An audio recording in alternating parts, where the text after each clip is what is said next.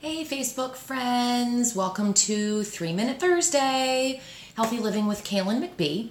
So I've asked some folks for some recommendations for topics that they'd like to hear, and this is going to be the second time that we talk about water. I think it's really important. Here in Connecticut, we're expecting a 5 or 6 day heat wave, so staying hydrated is really important. So the first thing is, on average, aim for the number of ounces of water equal to half your body weight.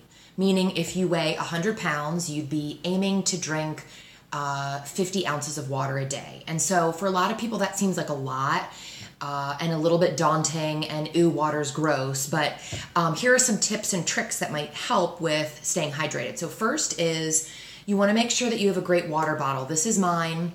I've talked about this before. There's a couple features that I love. I love that when the lid goes on, it creates a handle. I love that the lid is attached so that it doesn't get lost.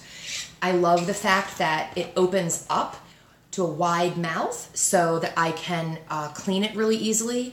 And the inside is stainless steel, so no reactions if I put other flavors or whatever in. So the next thing is, sometimes people say that water is boring. I happen to like water, but I hear that a lot. Ugh, water's so boring. So you can add a couple things to it. My suggestion is anything whole foods, meaning something that has been grown or that has cut, as opposed to a packet of something. So you could cut up fresh cucumbers, you can cut up fresh apples, you can cut up fresh oranges or lemons. You can use a little fresh mint from your garden. That's really helpful. The other thing that you can do for hydration is to make a huge pot of herbal tea and then put it into your refrigerator. So now you have a really delicious, non-caffeinated herbal tea that gives you a little bit more flavor but still keeps you hydrated.